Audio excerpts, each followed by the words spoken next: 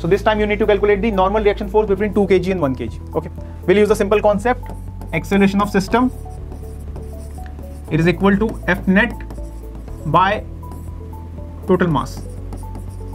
Now this part is tricky. ये वाला part इस problem में tricky होने वाला है. How to calculate? Let's calculate.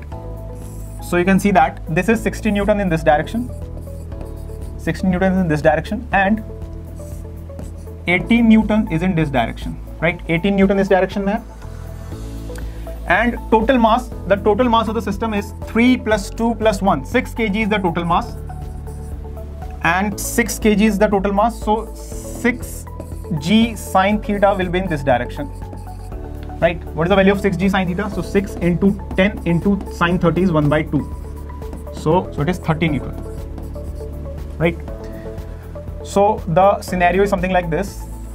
You have an inclined plane over here. 60 Newton is in this direction, 18 Newton is in this direction, and one more 30 Newton due to the weight of the blocks, it is in this direction. So what is the net force?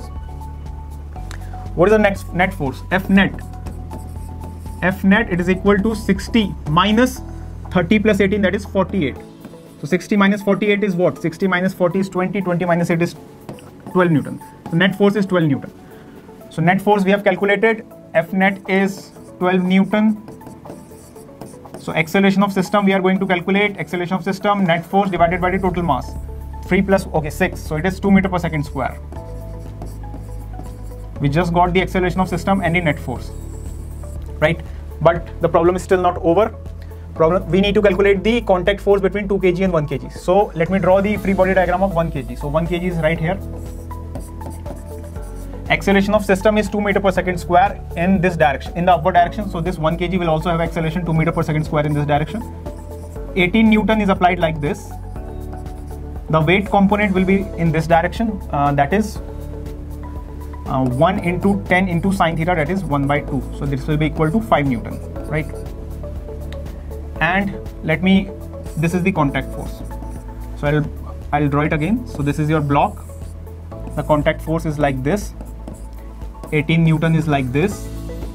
5 Newton due to the weight, it is like this. 1 kg is the mass, and it needs to have acceleration of 2 meter per second square in this direction, right? So what I can write from Newton's second law of motion, Fc minus 18 plus 5, that is 23. It should be equal to the mass into acceleration, so 1 into 2.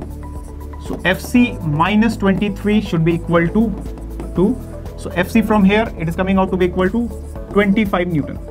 The contact force is coming out to be equal to 25 Newton.